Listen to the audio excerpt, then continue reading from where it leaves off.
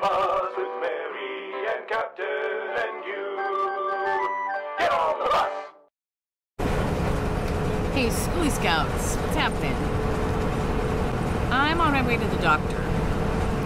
To the eye doctor, but not like a normal eye doctor. This is a specialist of some kind because I'm having a bunch of tests done. I'm having a test called a fundus test where they dilate your pupil and they're looking for glaucoma primarily. That's the main thing. Then I'm having a test called the HVF, which I have no idea what the H stands for, but it's a visual field test. And again, this is a glaucoma, but it's also looks for damage to optical nerves in the brain and things like that, you know. But it basically is making a map of your eye in order to create like an actual map of what you see, how your particular eye sees, not the general eye, but your eye, which is kind of neat. And then I'm having one other test, which is it's OCT, optical something tomology. Optical chromatic tomology? I don't know, something like that. I can't remember exactly what it's for.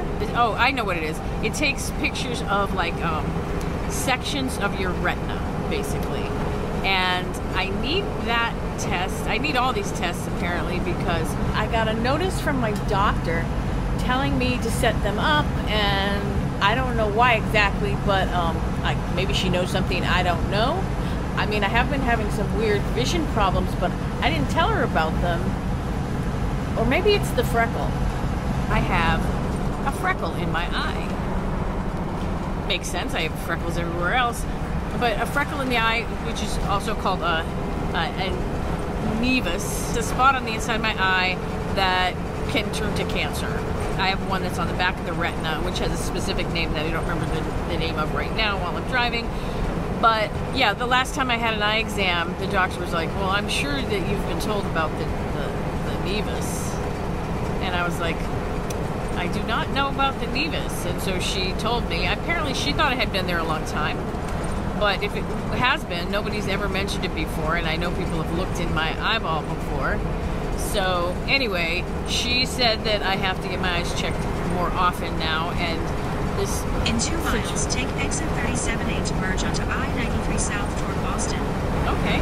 And then there's one other reason that she could have ordered these tests, and that is that I went to the rheumatologist last year, and they did some tests, and apparently I scored really high. It's great to have a high score, but I scored really high on this test called the anti-CCP test, which is the current, like, most accurate diagnostic for rheumatoid arthritis. Now, I don't have any signs of rheumatoid arthritis type damage in my joints. I have osteoarthritis, but I don't have any signs of rheumatoid arthritis in my joints. Continue straight.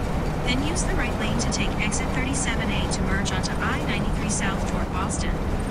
But apparently, my fantastic high score, my gold star, my A+, is an indicator that at some point I will be hit with a very severe case of rheumatoid arthritis. That's what they tell me. I'm not trying to go there use mentally. Use the right lane to take exit 37A to merge onto I-93 south toward Boston. It's nice to be interrupted by Mrs. Google when you're talking about something heavy, right? So anyway, a normal score is 20, a high score is over 50, my score's over 250. So that is apparently a benchmark of this very severe form of rheumatoid arthritis that is apparently coming to get me at some point in my life. A lot of my family are kind of ostriches when it comes to health. My mother in particular. I could go that route very easily because, why bring that into my head? Why bring that kind of negativity into my head? But I have to just look at it as information, right? Information is neutral. Information is not negative or positive. It's information. It's just facts. So I'm on a little bit of a fact-finding mission. Oh, and how my eyes are involved is that RA can affect your eyes. I know nomads who have RA and other immune system stuff. And there are great role models out there I know nomads in wheelchairs who have modified vans. I know people that don't have use of their hands that have modified vans and don't have use of their feet. Like, you can do this in any condition, except that I don't know any nomads who are blind. And it's hard for me to think of how you could modify a vehicle for that. So, yeah, but I don't know why I went there, because these are just tests, and that's that, and we're going right now. Take the exit. The garage is the parking for the hospital, but I can't fit in there, obviously, so I always park in this municipal lot when I have to come here.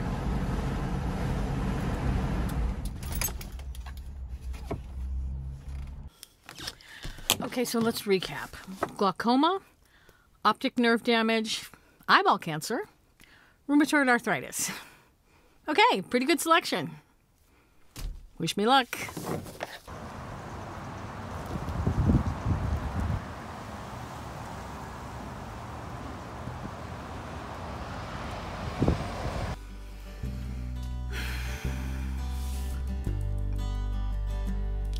I'm hungry.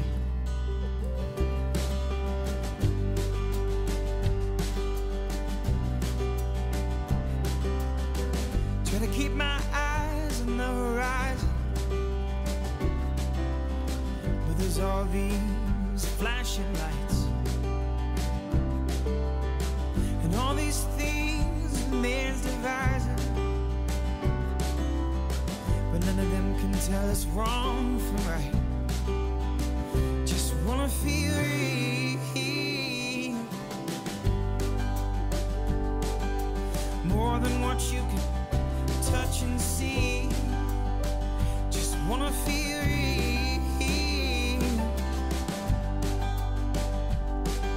as real as what you mean to me. That's Spot Pond. That's where I'm having my lunch. Well, I had two of the tests. The fundus, it turns out I read the schedule wrong, and I don't have the fundus until January, so we'll wait on that one. But I had the OCT, which is the optical coherent tomography, and I had the HVF, which is a visual field test. I don't know what the H is for and why there's not a T, but that's what they say. So here's the deal.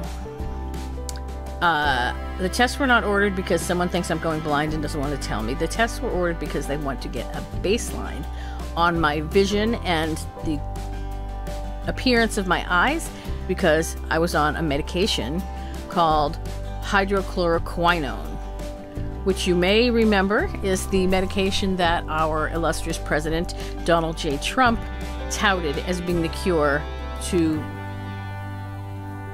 COVID. It's not the cure to COVID. Not even close. But it caused a run on the drug, and I was prescribed this drug, but then I couldn't get the prescriptions filled because there just wasn't any. So I just stopped taking it. So I'm not even taking the drug anymore that's supposed to cause the blindness, that's supposed to... what this baseline was supposed to, is designed to measure. Just the other day, I told a friend of mine, listen, there's plenty of time to freak out and be anxious if something happens. You're right now freaking about something that may or may not happen, and you're going to give yourself days of agony over it. So why not just wait until there's actually something going on to be freaked out? And that's great advice. The problem is I can't take that advice myself for some reason. And I spent last night and today thinking that I was going to be told today that I'm going blind. I might be going blind. I don't know. But why am I worrying about it today? I took myself really far toward blindness today. And it's one thing to be informed and to not be an ostrich. It's another thing to leap into conclusions. So I try to stay out of all the catastrophes and just pay attention to what's real, what's actually happening. And you guys are one thing that's happening. I appreciate you being here, and thanks for going to the eye doctor with me, because I think I needed the company. If you've been around for a while, you probably remember when Cowboy went to the doctor, or he just was going for tests one day, and I was so nervous about it that I went to the beach. This is a video that I took at the beach, so check it out, and I'm going to see you the next time. I'm going to be able to see you too, because I'm not going blind yet. Maybe not ever. I don't know. I don't know. We'll find out. It's all an adventure, right?